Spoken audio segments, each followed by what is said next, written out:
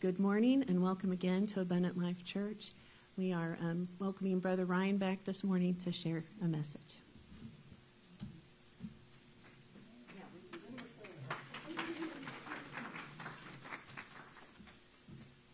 right, let's see.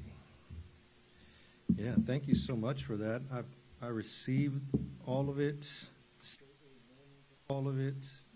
and I don't know, I might need another battery. Yeah, I need a couple of new batteries. This is showing that it's dead. I need some power. Yes, double A's. Yeah. If not, I'm going to have to stay right here and not move. And yeah.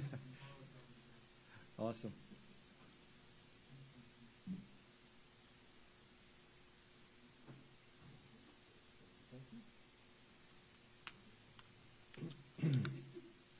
All right.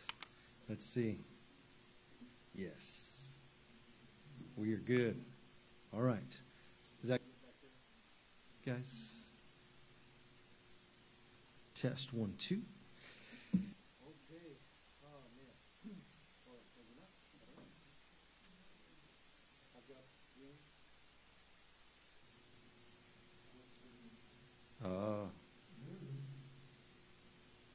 Now we're good. Test, check. Check, check. You're good. It's going to happen. There we go. There we go. More gooder. More better. All right. Yeah, thank you so much for that. I truly value the prayers, the encouragement, the declarations. So grateful for those. And so we're going to just jump right into some stuff. I just got in pretty late last night from D.C. I was doing some ministry up there. And so, excuse me, well, maybe I do stay here. I've got to stay here? All right. It's all right. We'll make it work. We're gonna do this. All right. So yeah, was in D.C. for a few days. Got in pretty late last night. We were ministering to some business people. So we did one day of like covert ministry, right, where they don't really know who we are, and then we did one night of just like total prophetic, like we prophesied over everybody and ministered to everybody and all of that good stuff, and just shared on some things that we were feeling, and so got delayed in Chicago, and got in super late. Yesterday was my younger brother's birthday, and so went to my dad's, ate some tortilla soup, went home and crashed out, and so it was a full day of travel, and so I'm so glad to be here with you all today, and it's an honor. It really is an honor. I'm always asking the Lord, Lord, what can I deposit? What can I share? And I want to go to Luke 4:18. Luke 4:18, because one of the things the Lord, last year, so I often ask the Lord, right around October through the end of the year, I'll begin to ask the Lord, is there something... Was it me?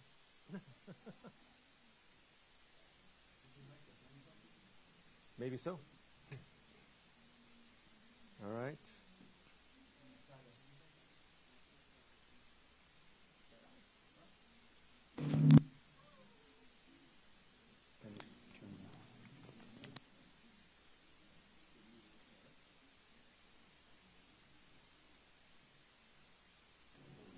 Check 1, 2. Ooh, a little bit of feedback, but definitely have some sound there.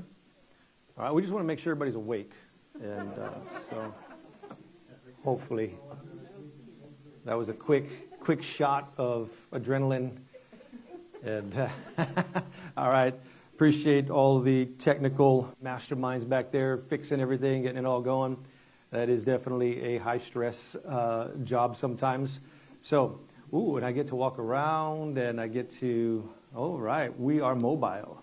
So, so I'll begin to ask the Lord towards the latter part of the year, like, Lord, is there something you're wanting to highlight for the upcoming year? And when I began to ask the Lord late 2022, it was October 2022, for some things that He was wanting to shine some light on or highlight to me for 2023. One of them was that we were going to see a renewed emphasis on deliverance, but we would need to reframe deliverance through a kingdom model. In other words, a lot of the old school deliverance, like I grew up in a lot of the old school deliverance, which really, without thinking about it or without saying it, I would say a lot of our model of deliverance, as I was growing up in the church, we still had kind of like what I would say a big devil, little God perspective. And so, whenever it came to somebody who needed some type of deliverance, some type of freedom, it was kind of like this. It was like, well, you need to, come to us. We're going to pray for you. We're going to get this thing out of your life. And there were a lot of really bad models that we used. For one, here's what I've come to realize about deliverance. We don't have a powerful devil. We have powerful people who have powerful agreements. Listen to what I'm saying. It's not that we have a powerful devil. It's that you're powerful, and your agreement with lies, our agreement with lies is what's powerful. And that's what the Lord began to teach me years ago as He began to redefine intercession. He began to redefine spiritual warfare. And then over this past year, like deliverance was kind of next on the scene for me, where God began to redefine deliverance for me through a kingdom context. And so again, and it's sad too, because so many people have, you realize, man, I was looking up these statistics. I don't know if I have them on me right now, but over the last year or several years, actually, the top 3 most viewed movies and TV shows on streaming videos were all horror and supernatural, like a negative supernatural.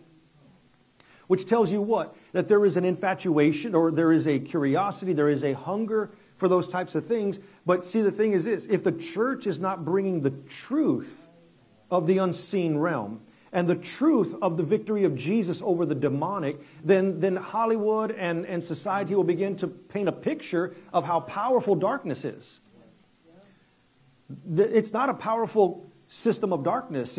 It's Jesus has truly disarmed, stripped of authority, principalities and powers. So think about this, like in Genesis, the picture you have in the book of Genesis is God gave dominion, authority over everything to who? To humanity, right? Adam and Eve. To humanity. Those with He puts His image, right? He's in His likeness, in His image, and then He says, now be fruitful, multiply, and subdue, which is authority, and have dominion. So when the serpent comes, when the enemy comes in, how much authority and dominion did the enemy have? Zero, right? So what was the mode of operation? What was the strategy of the enemy in Genesis? The one with no authority goes to the ones who have authority in order to get their agreement, because their agreement, see, here's the thing. When I believe a lie, I empower the liar. The enemy doesn't have any dominion of his own or any authority of his own. He's borrowing ours. He's looking for agreement, and when he finds that agreement, and I begin to speak the things, right? I begin to speak how, whether it's something against my own life, against my, nobody's home, against my family against, I mean, it's like there are, who was this? There was a comedian who was saying, I can't remember his name. He said, my dad never blessed me. How did he say it? He said, my dad never blessed me. He always cursed me. Right? Like, you'll never this or whatever. And he says, and then I met somebody who always cussed at me, but he blessed me. It was like, he says he had just like, really foul language. He says, but in the midst of all of that, in the midst of him always, using this kind of language, he always blessed me though. He said, man, you know what? You're going to go far. And there was probably a bunch of obscene words in that one sentence there. But he would tell him, you're going to make it. You're going to get to where you want to, where you see yourself or whatever. And it's like there's a lot of people that they never had blessings growing up, right? And so they don't know what it is to be blessed, and they don't know what it is to bless themselves. I love the prophetic, but let me tell you where the prophetic starts. It starts with you prophesying to yourself. Right? Look in the mirror and prophesy to yourself. See yourself the way God sees you. And speak about yourself the way God speaks about you. Amen? And so when I asked the Lord about deliverance, or I asked the Lord about 2023, He said there would be a renewed emphasis on deliverance, but it would need to be redefined through the kingdom. So again, my old models of deliverance, the way we used to do it back in the day, it was this powerless person coming to us who had authority, and they were afflicted by some powerful demon. And I don't know, we had all these different ideas, not realizing, and this is what the Lord began to teach me several years ago. He said, Ryan, spiritual warfare is not a battle against powerful demons. He said, it is all about truth and lies. Right? He says, it's a battle of agreement, and the weapons are truth and lies. And so, we heard for so many years about strongholds always in the negative. The stronghold of the enemy, right? Stronghold of life. But the word stronghold simply means a fortified place. It's not necessarily negative, or it can be whatever you want it to be. See, how many know David said that the Lord was his stronghold? The Lord was his strong tower. See, we focused so much on the strongholds of lies, we never built in people the strongholds of truth. If you can build truth in people, their agreement automatically shifts from the lies and dispowers the enemy in their life. Disempowers. Does that make sense? So we were fighting so much, fighting darkness, fighting the enemy, and it was like, wait.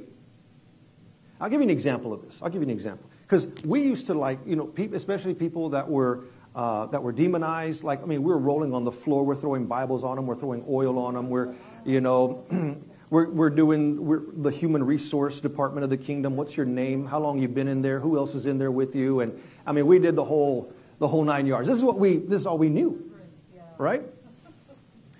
And it was all about what's your name? And we're trying and we're battling and then the Lord began to shift all this, and when He began to talk to me about, He says, Ryan, He says you can battle darkness all day, or you can turn the light on. I said, that sounds way easier. In other words, you can try to battle every single lie, or you can bring in truth that makes people free. Now, it's okay to expose the lie, right? It's okay to discern the lie, but the real thing, the real winner here is bringing truth and replacing the stronghold of the enemy with the stronghold of God, right? I love the prophet Jeremiah, the commission that God gave to him.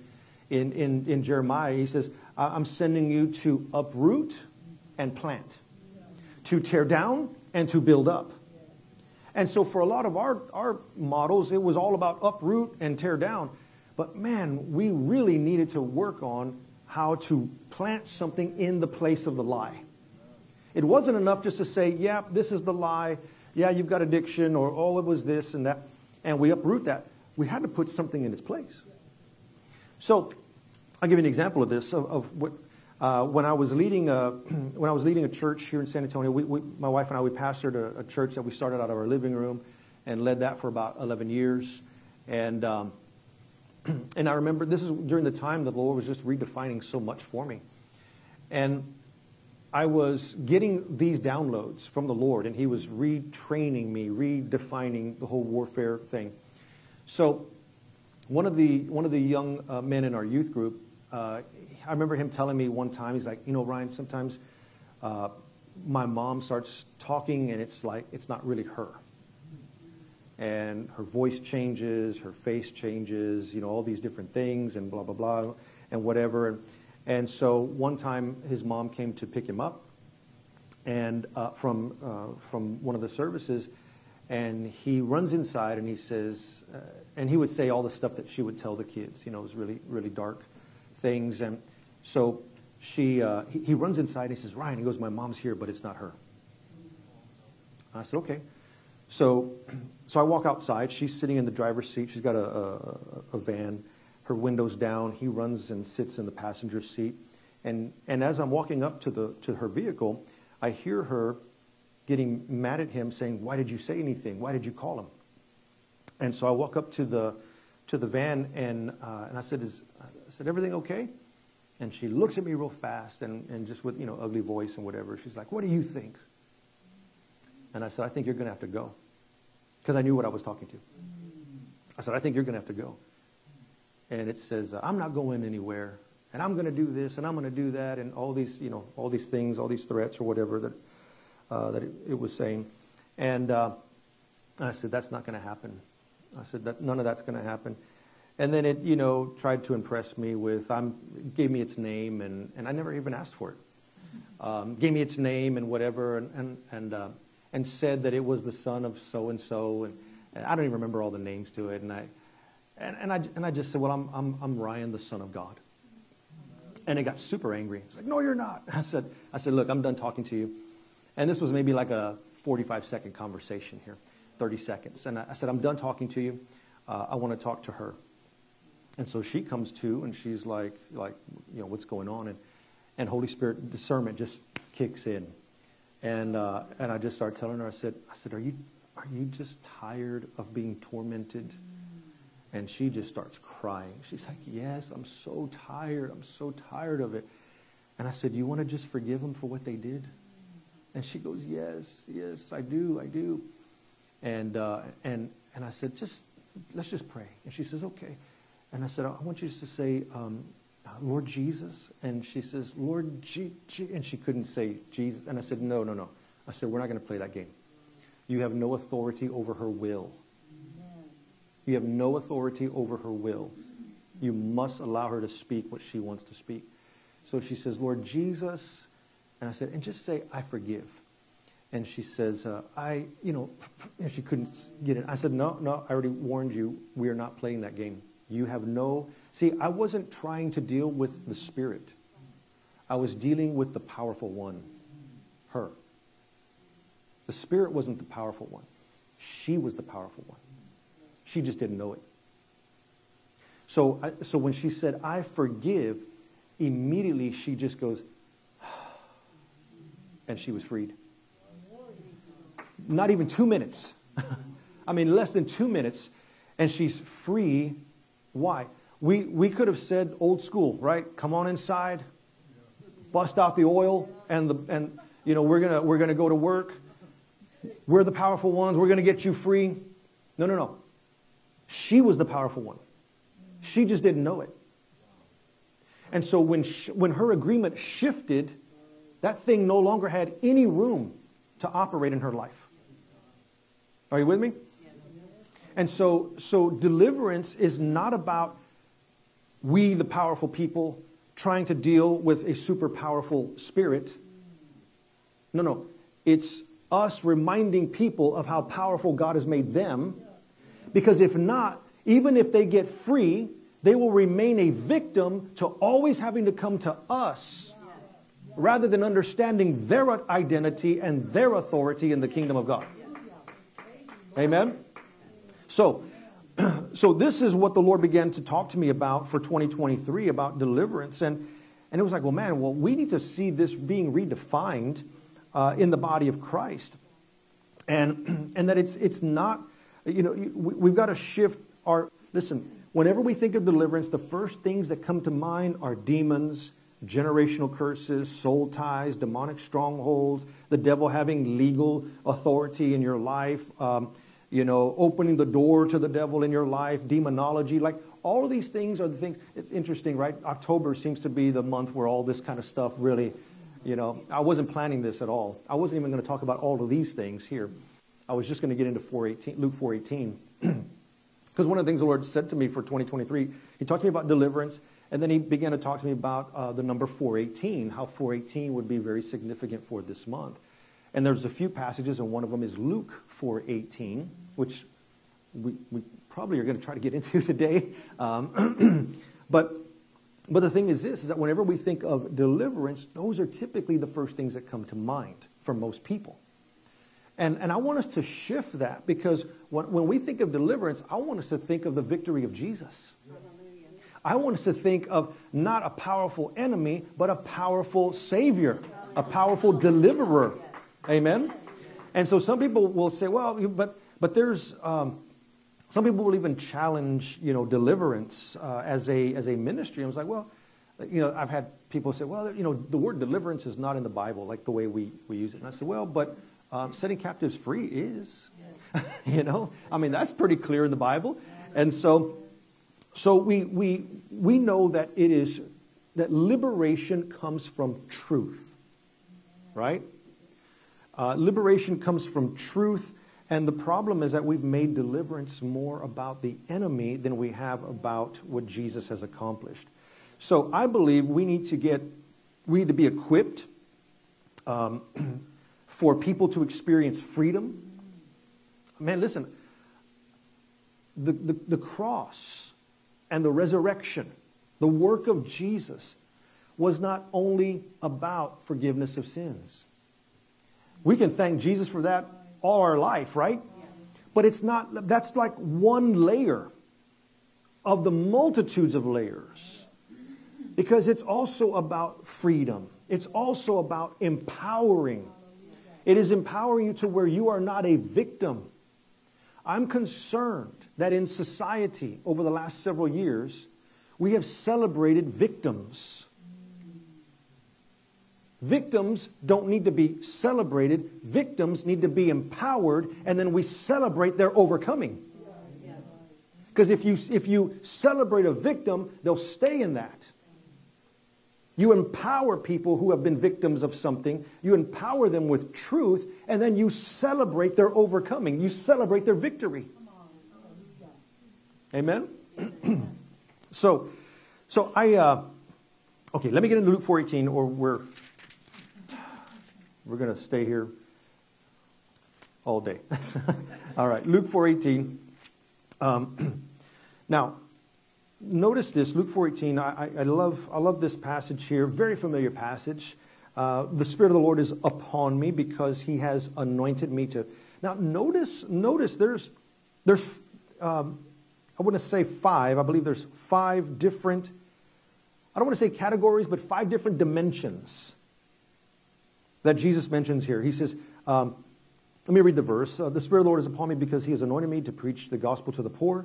He has sent me to heal the brokenhearted, to proclaim liberty to the captives, and recovery of sight to the blind, and to set at liberty those who are oppressed. 5 different dimensions that the Spirit of the Lord was upon Jesus and anointed Jesus for. 5 different dimensions. The first, preach to the poor. 2, heal the brokenhearted. 3, proclaim to the captive. 4, recovery of sight to the blind. And 5, set at liberty those who are oppressed. I may only get to the first one today. If we're lucky, maybe number 2, the second one. But there's 5 different scenarios that freedom needs to come to people in these 5 different areas. And it's interesting to me, 5 different types of, how do I say this? 5 different types of conditions. Each of those 5 conditions has a different solution. Did you notice that? He could have just said, preach to the poor, the brokenhearted, the captive, the blind, and the oppressed. He could have just said, I'm here to preach to all 5. No, but there's something specific to each condition. Right? And so the first one here, bring good news, right? Preach the gospel. How many know the word gospel means good news, right? Man, I've been saying for over a decade, if you don't have any good news, don't say anything. All right? It ain't the gospel. So gospel. So the poor, now a lot of times we'll think of this just as a physical condition, a monetary, right? A money condition, right? To the poor, right? If you make under a certain amount, Jesus came to preach good news to you. How many know that's not what this is about? This is not about poor in the sense of your finances. That could apply, but the word poor here literally is the word beggar. Someone who was destitute. Now, we got to get out of 21st century American mindset for a second. Let's go back to first century Jewish thinking and culture. Somebody who was, let me start this way. In the Jewish culture, there is a high value for inheritance. And there is a high value for your generations taking upon themselves your business. And leaving a legacy, right? I mean, and they were getting this all the way back from Proverbs, right? A good man leaves an inheritance to who? His children's children, right? So, which is 3 generations. And so that Hebrew mindset has such a high value for inheritance, for passing on legacy, passing on skills, trades. Jesus taking on the trade of Joseph, right? Carpenter. And so that was really huge. So if in that time period you were destitute, poor, beggar, well, something happened. Something happened. You were either orphaned. It was either you were orphaned or you were separated from your inheritance. So the person who was poor at that time, 9 times out of 10, this is what happened. Okay, it was an orphan situation, or it was somehow they were separated from their inheritance. Okay, the point of it is that they were in a helpless state, and they could not change their condition.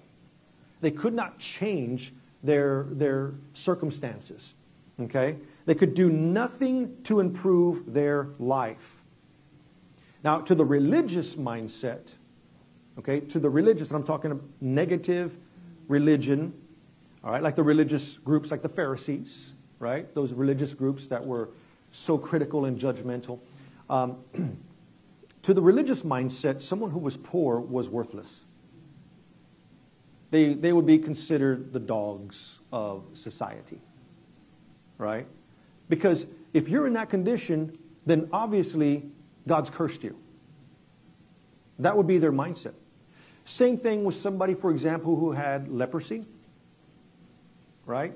When somebody had leprosy, remember leprosy was a skin-eating disease. It was symbolic of sin many times in Scripture.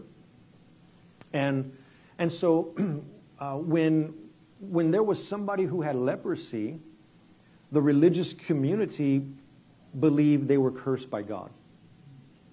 If you were born blind, they believed you were cursed by God. Okay? In fact, you remember the blind man that Jesus healed with spit? Do you remember that? Do you know that when someone was born blind, in fact, remember the question, Lord, is it his sin or his parents' sin that caused him to be born blind? You remember that? Because that was the extreme religious mentality. So they were like, God's cursed you. And I know this might be kind of gross, but in those days, to spit on someone was to reaffirm the curse of God on their life. Do you know that somebody who was born blind like that, or somebody who was in leprosy, very often they would be spit upon?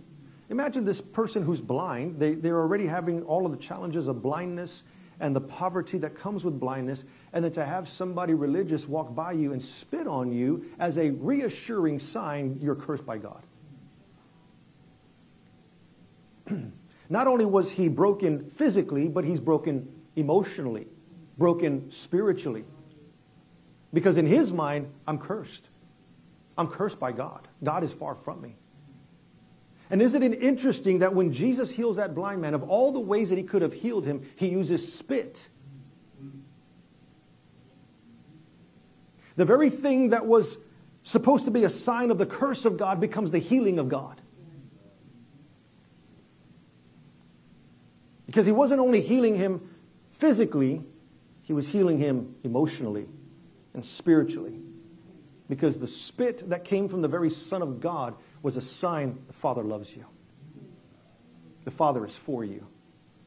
And he heals that blindness because it wasn't about sin, and God definitely did not curse him. The Father was not cursing that man. That was the religious assumptions. And so Jesus comes in. If you've seen me, you've seen the Father, right? So here's what the Father thinks about you. And he uses spit to heal that man.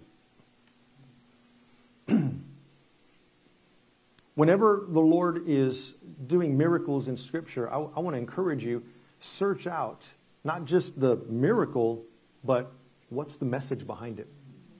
There's a message behind it, right? Whether it's touching the leper or using spit on the blind man. Anyway, okay, so I got off topic there, but I felt like that was important. Because it was part of the religious mindset that was misinterpreting God to people, or misrepresenting God to people. So when you were poor, regardless of the reason, how many know that blind man was definitely poor, right? But this was a beggar mentality. And so more than it being a financial thing, it was more about inheritance. It was about family. There was no family, there was no inheritance. Those were the people that were the beggars or the poor. So what was the solution to those in helpless situations? What was the solution to those who didn't have family, didn't have inheritance? Do you know that the word sin, if you were to look up the word sin, harmatia is the Greek word, the first meaning of that word, if you look it up in Strong's and some other biblical dictionaries, the first meaning of the word sin in Greek is to be without share in. To be without a share in. Here's another way we could say it. To be without inheritance. To not have inheritance. Now, what do we think of sin immediately?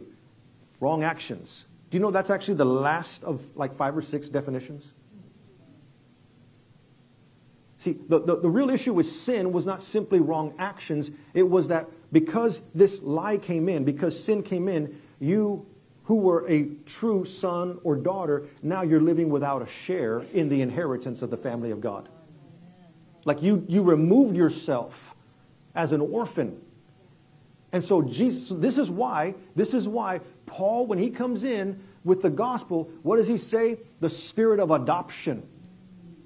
To restore you from being an orphan to being back as a son and daughter of God. Amen? Listen, if I could sum up the entire gospel in one word, I would use the word adoption. Now, it's not adoption the way we think of it today.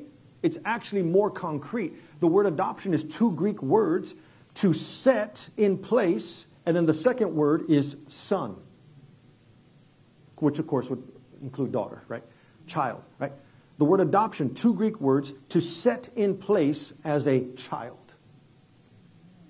To fully establish, firmly establish someone back into the family. This is the desire of the Father. Of all the things that Jesus could have said when he tells the disciples to pray in Matthew 6, of all the things he could have said, like pray our Creator, our Lord, our Master, our King, No, what did he say? Our Father. He's revealing this is the very heart of God. Not just to be Lord and Creator. The very motivation behind creation was God's desire to expand His family. Amen? Okay. We're going to have to stop at that one. So, we'll get to the other ones next time I come in, all right? We'll finish this up. I knew this was going to be a two-part. It might be a 5-part. It could be. You never know. Yeah. But this helped today. This makes sense today. Let's stand together. I want to just pray for us, and I want you to know that. You know, I love this passage here where Jesus, it says that the Spirit of the Lord was upon Him, and the Spirit of the Lord anointed Him, right, for these things. How many of you know that Jesus says the same way, He says this in John, the same way the Father sent me, so now I send you. So when you look at Luke 4:18, you have to insert yourself into the passage. The Spirit of the Lord is upon David.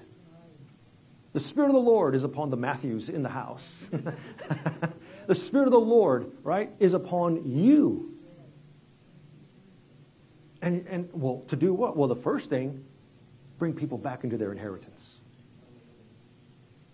Bring people back, people who think they don't have a share. They don't have a place. I love when King David brings the grandson of Saul to the table. Mephibosheth was his name. Right? And so how many of you know that when a new king came in, the previous king and their family are on the run? Because you're a threat to the throne. We got to kill all of you. Right? I mean, you got to go. And so and Mephibosheth, who was the grandson of King Saul, his nurse is running with him to escape because they think Saul is dead. Somebody else is going to take the throne. We have to leave. And when the nurse was running with him, she dropped him, and it says that his legs were damaged. He was damaged or deformed in his legs from that drop. And so not only is he an exiled prince, but now he has this physical condition that limits him, and he's got to be in hiding for the rest of his life. So what does David say? Who really truly represents the heart of God in this scenario. He says, "Is there anybody from the house of Saul that I can show kindness to?" Oh my goodness! When you get a chance, look this up in Scripture, because when you read it, it's so powerful and so beautiful. And they said, well, there is one, Mephibosheth. And so David works everything out, brings him to the palace, right, to David's home. And of course, Mephibosheth is scared because he's thinking, is this a trick? What's going on? And David says, don't fear. Don't fear. He says, the land that belonged to your father, that is yours again. I'm giving you your inheritance back. I'm giving you your share back. And you will live. You have all that produces that from that land. Whatever it produces, whatever you have, I'm not taking any of it. It all belongs to you. It's yours. But not only that, for the rest of your life, Mephibosheth, you're going to eat at my table. You're going to eat at the table of the king for the rest of your life. Everything on my table, he says, you will sit at my table as one of my sons. Come on, this is the gospel, my friends. This is the gospel. Right? And so David sits Mephibosheth at the table with all of his other children, with all of his other family, as though he is one of them. This, my friends, is the spirit of adoption. And you know what I love? Is that when Mephibosheth sat at the table, his brokenness was hidden. It was covered. Nobody could look at the table and see, oh yeah, he's got brokenness. He's got a problem. Everybody sat at the king's table, and the king covered the brokenness of Mephibosheth. How many know the king has covered our brokenness? And even better than that, healed our brokenness. Amen? And so I just release to you this verse, Luke 4:18. I just say that you have been anointed by the Spirit of God, that you are bringing people back into their share, into their identity, into their inheritance. You're breaking off that beggar mentality from their lives, and you're bringing them into sons and daughters as those who have been set in place as the very children of God.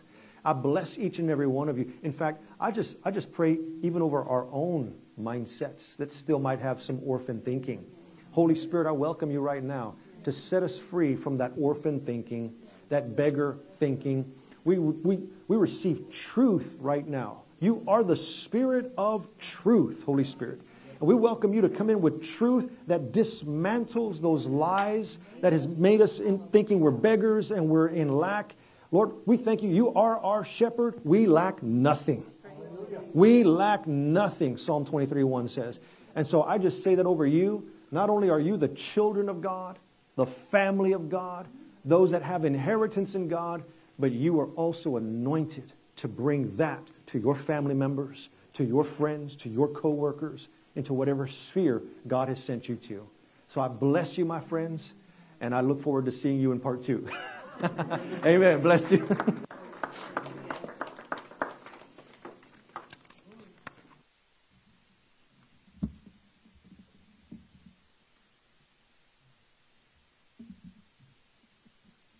Amen. Have a seat. We've got a couple of announcements. Well, more than a couple. If you want to pull out your blue sheets. So tomorrow we have the ladies' brunch and Bible study. On Saturday we have the men's breakfast and Bible study. And next Sunday we have Autumn Gold. So if you go to the back table, do not be overwhelmed. There are a million sign-up sheets back there. If you cannot find the one you're looking for, I promise it's back there. So we've got ladies' Bible study tomorrow, men's on Saturday, and Autumn Gold. We have 2 separate sheets for Autumn Gold. One for food, because we're going to have a potluck. It's kind of a Thanksgiving theme. If you don't want to do Thanksgiving, you don't have to do Thanksgiving. But we've got a lot of Thanksgiving-y things coming. And then we have the talent portion. Somebody wants to read a story. Somebody wants to sing a song. Somebody wants to play a game. Whatever it is, it's looking pretty bare. So think about it. We'd love to hear whatever you have to share with us. All right. Please rise, and we will pray the Lord's Prayer together. Our Father, who art in heaven, hallowed be your name. Thy kingdom come, thy will be done, on earth as it is in heaven. Give us this day our daily bread, and forgive us our trespasses, as we forgive those who trespass against us. And lead us not into temptation, but deliver us from evil. For thine is the kingdom, and the power, and the glory, forever and ever. Amen. Receive the benediction. Now may the God of peace, who brought again from the dead our Lord Jesus, the great shepherd of the sheep, by the blood of the eternal covenant, equip you with everything good that you may do his will, working in us that which is pleasing in his sight through Jesus Christ, to whom be glory forever and ever. Amen. All right, we have Patty Faharan, Paul Wilgan, and Sarah Wilgan in the prayer room today. So if you need prayer, you know where it is. Just go down the hall and they'll get you. Please remain standing for our closing song.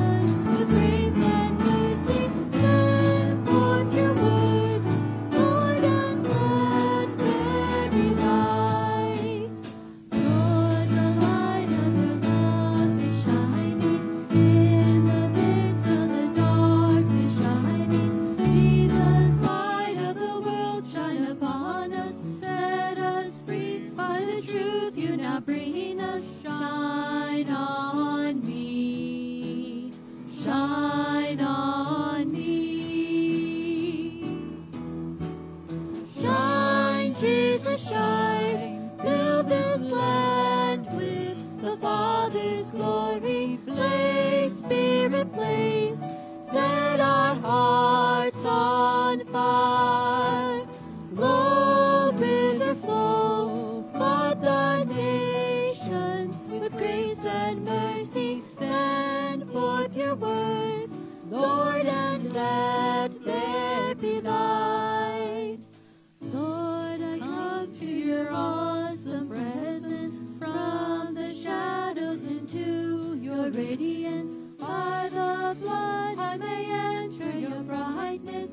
Search me, try me, consume all my darkness. Shine on me, shine on me.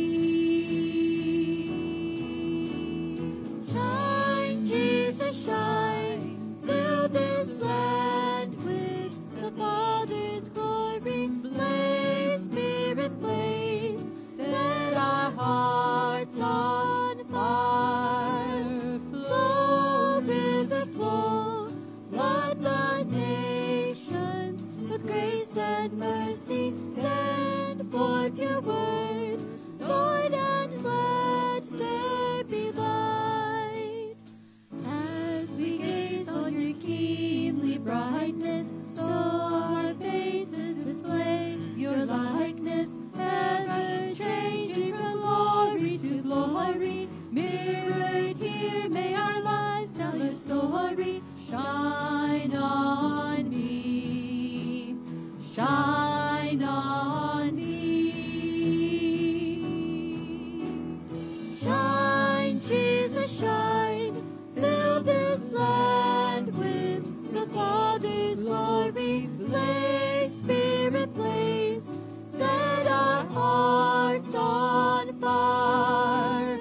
Flow, river, flow, flood the nations with grace and mercy. Send forth your word,